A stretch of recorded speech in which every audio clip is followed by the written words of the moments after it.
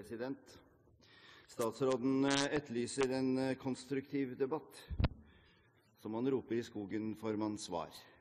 Nå har vi altså ikke akkurat blitt nedlesset av invitasjoner til konkrete saker å debattere, og jeg synes nok at når vi nå endelig kommer til den korsvei vi her er, så er det vel heller ikke akkurat si at regjeringen fremstår med veldig stor fantasi. Det er vel snarere idétørke og business as usual som er overskriften.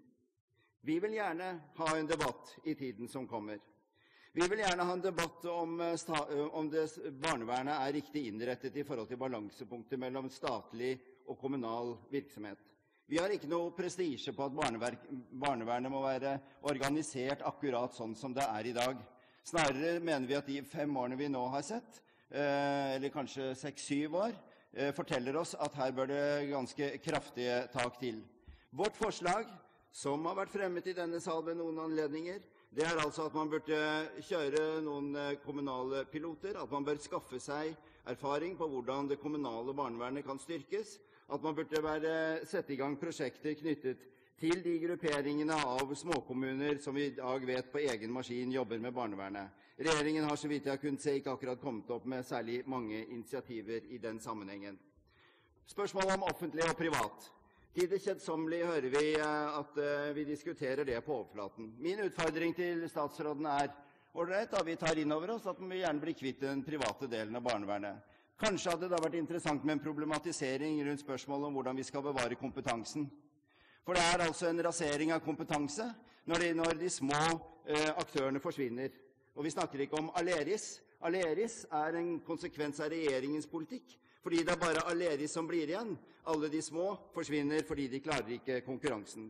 Hvordan ivaretar man det faglige mangfoldet, og for å styrke et barnevern som åpenbart har behov for å være mer dynamisk, og som har behov for å kunne tilpasse seg enkelttilfellene på en bedre måte enn det vi har sett så langt.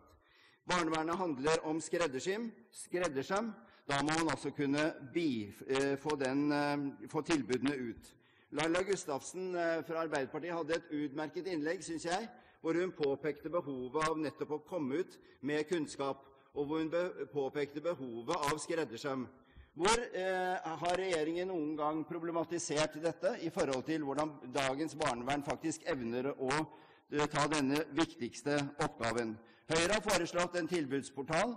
Vi har kommet med konkrete forslag til hvordan vi tenker oss at dette kunne innrettes. De blir systematisk nedstemt av posisjonen uten at det bringes særlig inn i debatten.